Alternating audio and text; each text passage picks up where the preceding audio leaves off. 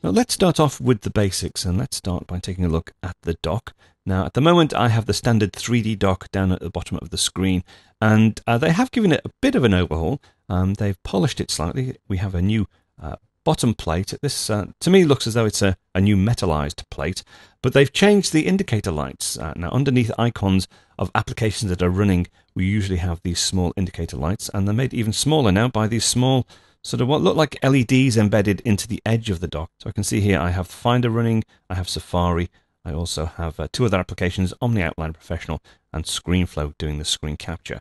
And as you can see, we have these small LED dots at the bottom of the dock. The other controls on the dock are pretty standard, so we can go to the separator bar, control or right click, we can turn hiding on, we can turn magnification on, get the nice big icons, etc. So that is all pretty standard.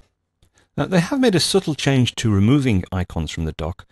You could previously just drag an icon off and it would sort of escape in a puff of smoke, but if I let go now, you'll see that doesn't actually work anymore.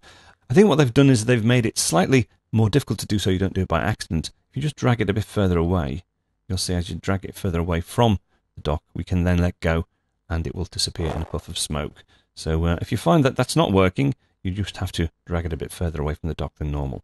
But let's leave that there for now.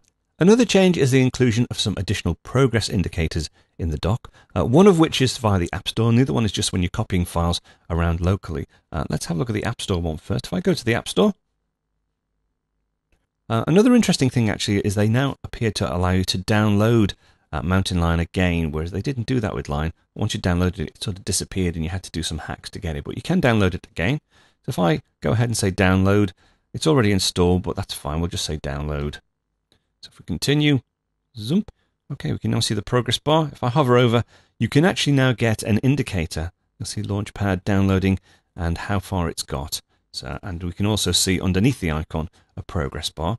Let me cancel that. So I'll go into purchases and we'll pause. I'll cancel that later. Let's close that down. The local copy allows us to, let's go to my downloads folder, change the view to a folder. I prefer it as a folder. If I now go to the Finder, go to Documents, right, I have a copy of my Mountain Lion installer. The only reason I'm using this is it's quite a large file and it will take a few seconds to copy across. If I drag that across to my Downloads folder, and then hit the Alt or Option key and let go, right, that's copying it across. In the Finder, we have this new progress bar. We have our standard copy window, but also down in the dock, we have a progress bar underneath the Downloads folder as well. So some nice visual feedback on how that's actually being copied across. And then that's it completed. So that's about it for the Finder. And to be honest, other than the progress bars, Finder hasn't changed that much. Let's just pop that down. You'll see we still have this progress indicator on here showing that the download from the App Store is paused. And let's go ahead and cancel that. So if I go back across to the App Store, go to my purchases. Okay, there's the download ready to resume. Just click on the line, then hover over the button, hit the Alt or Option key. So cancel appears, click cancel, or say cancel download. Okay, and that's now cancelled. Close down the App Store. One other thing about the App Store as well, if we look at the menu bar, it seems pretty standard. There's a new entry which we'll cover in the next section, but if I go to the Apple menu and do a software update, all software updates now will come from the App Store itself. So that includes system changes and also application updates, but as you can see, no updates available. Now let me just go back to the dock. I tend to have the dock hidden, to be honest. So I'm going to say turn hiding on. Oh, by the way, position on screen, the 2D versions of the dock, either on the left or the right hand side, are the same. So I won't show you that, but let me just turn hiding on, and there's my dock gone.